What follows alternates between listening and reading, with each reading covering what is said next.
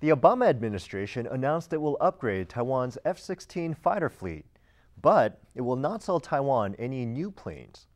Taiwan and its supporters in Congress are disappointed. And the sale has already irritated China, which sees Taiwan as a renegade province. But the Obama administration is hoping that this is a compromise everyone can live with. Now, in some quarters in Taiwan, the reaction was quite animated. Here's a satirical response from Taiwan's Next Media. 奥巴马拒绝贩售 F-16 战机给台湾。Taiwan's Air Force wants 66 new F-16 CDs. Its aging fleet is in desperate need of new fighter jets. But for years, partisan bickering in the legislature blocked procurement, including the F-16s.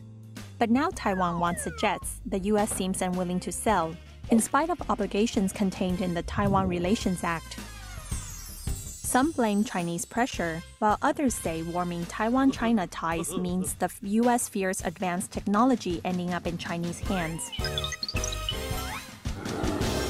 The U.S. has approved an upgrade program for Taiwan's old F-16s. Will it be enough to restore confidence? 想成为我们的动画人物吗？相关资讯请上脸书 Get Animated. Find out more on Facebook. Link TV is the only U.S. network dedicated to global and national news, uncompromising documentaries, and diverse cultural programs. Programs which connect you to the world. To learn more, visit linktv.org.